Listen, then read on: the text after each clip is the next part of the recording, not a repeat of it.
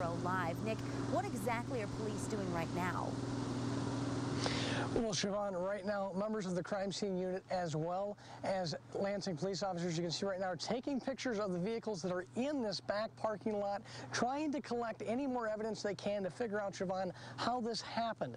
Now, Lansing police believe the 44-year-old man involved in this shooting was the shooter. 6 News has been following this story for you. Nick Freud joins us now with what neighbors are saying about this. And Nick, what did they tell you?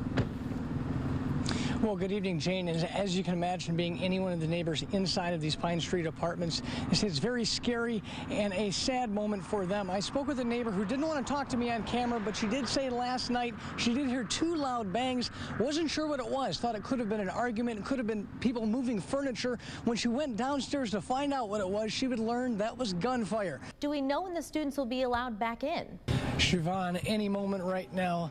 Olivet fire crews are expected to head back inside Blair Hall to continue testing. It is still closed to students at this hour. Now, last night through this evening, they used 40 CO monitors to test levels throughout the building. All came back negative, but for reassurance, Olivet Dean Maria Davis tells us that she wanted another sweep through this morning before allowing those students to return to Blair Hall.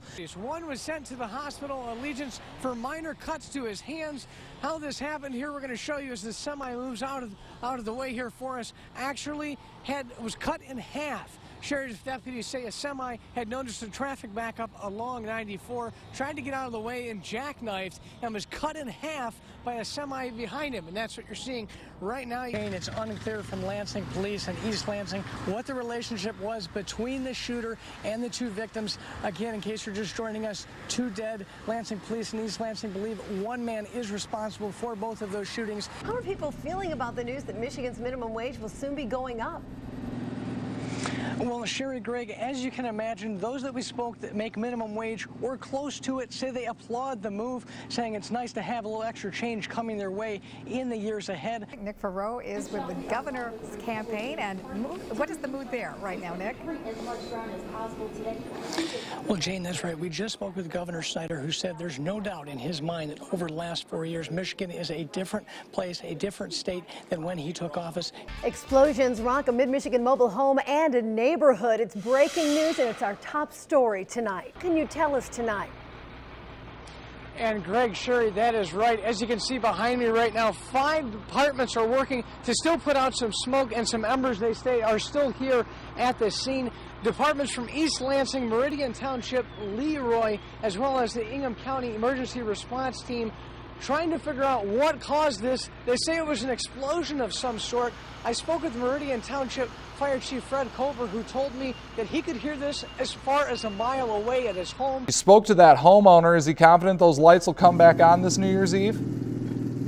Well, Greg, as you might expect, doubtful at this point. That homeowner said, look, the last 10 days has been very hectic. Nick, how did fans react to this whole thing? Well, guys, really, it was a back and forth emotion. First, when those evacuations sounded, there was a PA system announcement to take shelter, that there would be a half-hour delay for every lightning strike. Morning to you, Siobhan and Evan. We're going to start this 2014 school year with a little bit of math.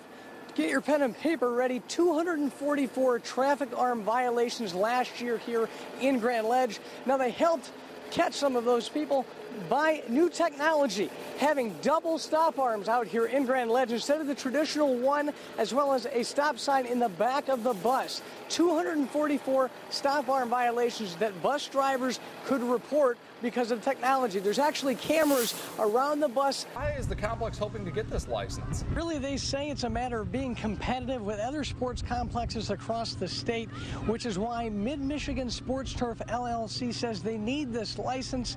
If you save me a spot in line, I'd love that, Nick. Well, Shelby, I'll try to do my best to go ahead and hop in line. I think I should be able to get something for you. You go ahead and throw me a list, and I'll send it back your way. I will do that.